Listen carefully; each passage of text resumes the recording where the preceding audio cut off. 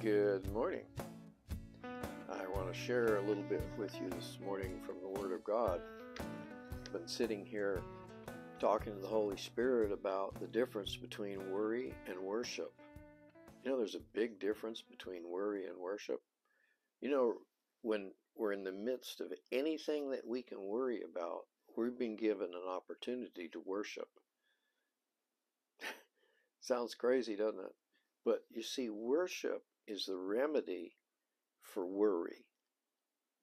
Let me share from Psalm 34. Here's what David says. I will praise the Lord at all times. I will constantly speak his praise. I will boast only in the Lord. Let all who feel helpless take heart. Come, let us tell of the Lord's greatness. Let us exalt his name together.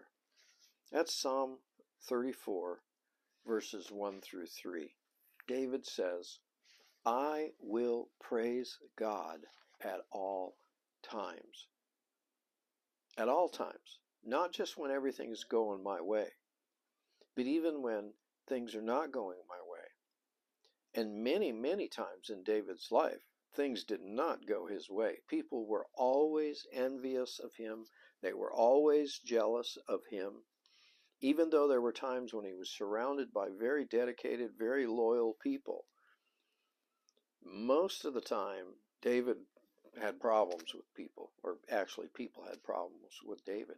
Saul tried to kill him, chased him down to try to kill him after God anointed David to be king.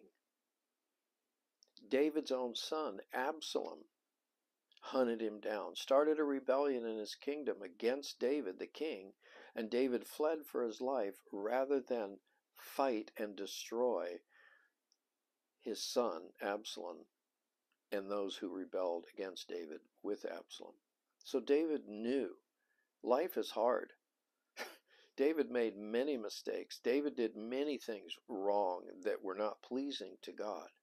And that's why David can write, I will praise the Lord at all times, because he learned through his own personal experience that when you are confronted by situations that are about to overwhelm you, and you don't know where to turn for help, who to turn to for help, David found that instead of worrying about that, I am going to remind myself that God is in control of my life, that God loves me, that God has a plan for my future that is so good it's beyond my comprehension at this present time. We're given an opportunity to worship God in the midst of situations that worry us. Are you worried about the war in the Middle East? Are you worried about World War III? Are you worried about the economy, the open border, the closed pipeline? Are you worried about Russia and China and what's going on in Israel? Are you worried about those things? Are you worried about where you're going to get your next job? How you're going to pay your next monthly rent? Are you worried about your kids growing up in this culture? Are you worried about being old and infirm and having nobody to take care of you? Whatever it is that you're worried about, my friends, let's do what David says here. David says, come, let us tell of the Lord's greatness. Let us exalt his name together. Now listen, he means let us open our mouths and praise God. Do you see that's what praise is? Praise is boasting. Praise is raving about. Praise is celebrating. It's not something you do quietly. It's something you do with your vocal cords and your mouth. Jesus said that the innermost thoughts and feelings of the heart of a man are what come out of his mouth. When praise comes out of our mouth, when we boast in the greatness of God, we're connecting with God on a spiritual level that transcends the physical level. When we worship, when we boast, when we declare and proclaim the greatness of God, even in the midst of our problems, we are elevating ourselves above those problems. Spiritually, we are giving the Holy Spirit the right and the invitation to lift us up above all that is causing us to worry. Everything that you're worrying about is temporary, and there will always be something to worry about. Why not meet worry with worship instead of wringing your hands and getting all worked up and sad?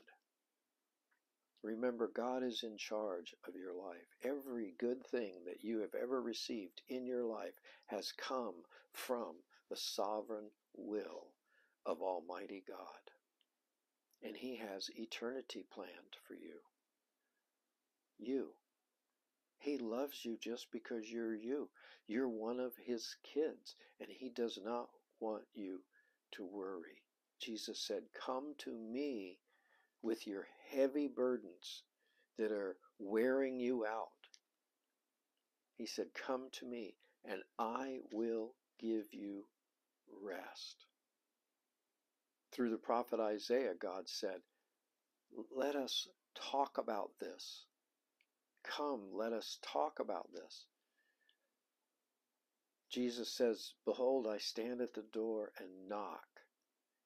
Are you going to open the door and let me in?" My friends, worship is the remedy for worry.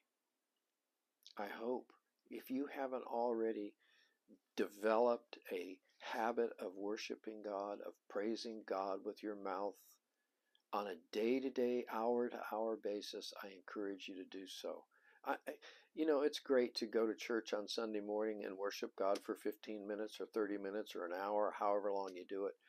But our lifestyle as Christians ought to be immersed in worship.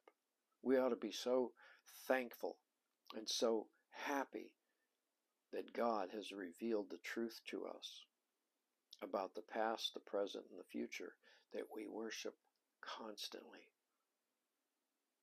Will you do that? I certainly hope so.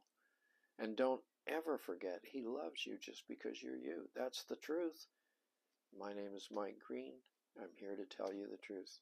Hope you have a wonderful day, enjoying the presence of our incredibly good Heavenly Father, our Lord Jesus Christ, and His Holy Spirit. Bless you all. Look forward to chatting with you again soon.